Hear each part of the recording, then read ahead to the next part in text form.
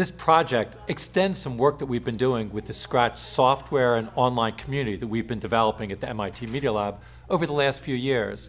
With Scratch, kids can create their own interactive stories and games and animations and simulations and then share their creations with other kids around the world.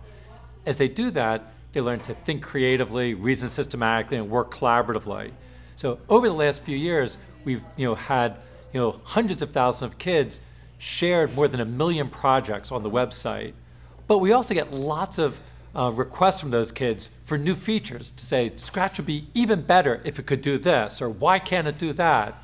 So we really want to work with the community to come with the next generation of Scratch to open up even more possibilities for kids to share, collaborate, and work creatively together with one another. So that's the purpose of this grant, is to go to the next generation of Scratch to open up new possibilities.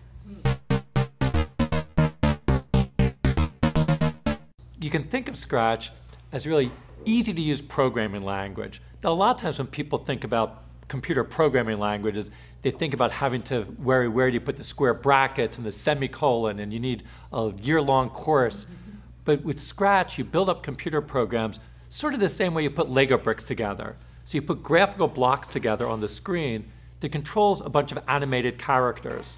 So you can make a story or a game, and you control the behaviors of the different characters by snapping these graphical blocks together. So the same way that with Lego bricks you build structures in the world, here you're making your own interactive stories and games, and then importantly, you can share your creations with others all over the world. On the Scratch website, we have this online community where kids are constantly sharing projects and ideas. A few weeks ago, we were excited that the number of projects on the website went over 1 million projects. And there's a great variety of everything from games and stories and even newscasts and newsletters where kids are reporting upon their experiences. So on the website, you can see what others have created, and that can serve as a great source of inspiration.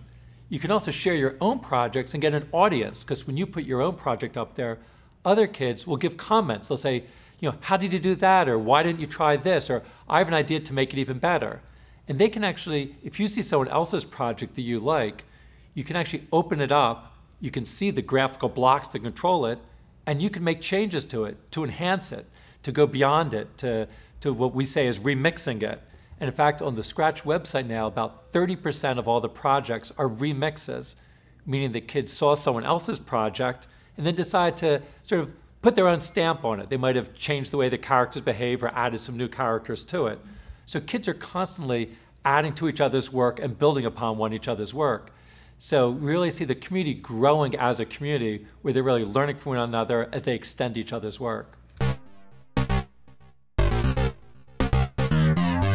As we look at the world today, we see that probably the most important thing for success is not exactly what you know, but how you can learn new things and how you can design creative solutions to unexpected problems. Because we know that in the world today, people are going to, they're going to be confronted with all sorts of unexpected situations, and they need to be able to think creatively. So the ability to think and act creatively is more important than ever before. So what we really want to do is to see how can we help young people develop as creative thinkers. Unfortunately, I think a lot of schools today don't do enough for supporting kids developing as creative thinkers, even though that's one of the most important things to really flourish in the world today. So with Scratch, we want to give kids the ability to develop their own voice, to be inspired by what others do, but then put their own mark on it, express themselves, to share their own ideas with others in the world. One thing that's been exciting to us is that we've seen Scratch being used both inside of schools and outside of schools. In fact, when we first launched Scratch, it was primarily used outside of schools. It was kids at home, sometimes in community centers, sometimes in libraries. First of all, schools are somewhat slow to adopt new things, and actually we didn't have so many support materials for teachers, but a lot of kids found it, and they just loved creating things and sharing their creations with each other. So there ended up being this very vibrant community of kids working with Scratch, sharing things. That was one way it got into schools. We saw some kids went to their teachers and said, well, instead of just writing up a report for social studies class, can I make a Scratch project? And kids started bringing it into schools as their way of presenting ideas and to represent what it is they had learned. Like on the website, there was we saw a project of a kid who they were studying Easter Island, the island off of South America, and he made a little simulation, sort of like SimCity, but simulating the economy and the culture of Easter Island. And that was the way that he showed what he had learned about it. Or there's a classroom, we've seen this, and that was a classroom where he didn't learn about that in the classroom. He learned on his own and brought it into the classroom. On the other hand, we see some classes where teachers are now starting to adopt Scratch.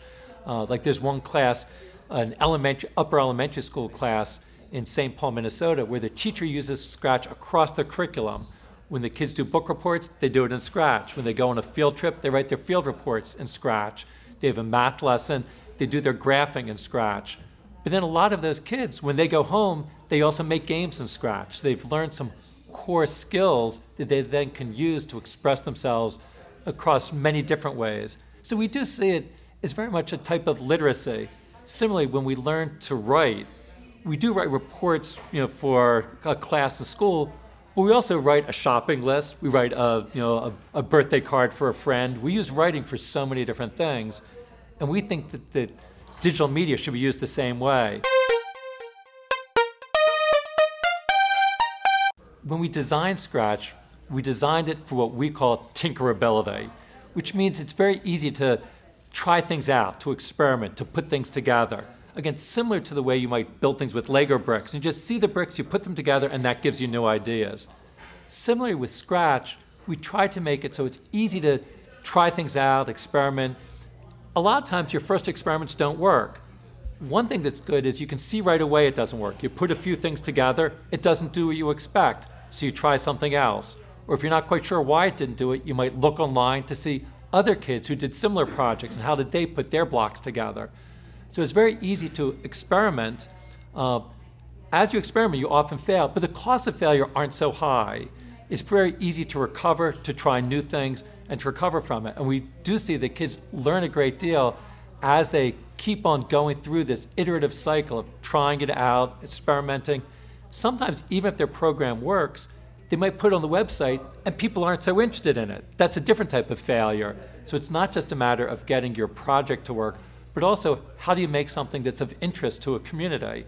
So that's also what the kids are learning, how to work within a community and do things that are going to be interesting to other people within that community.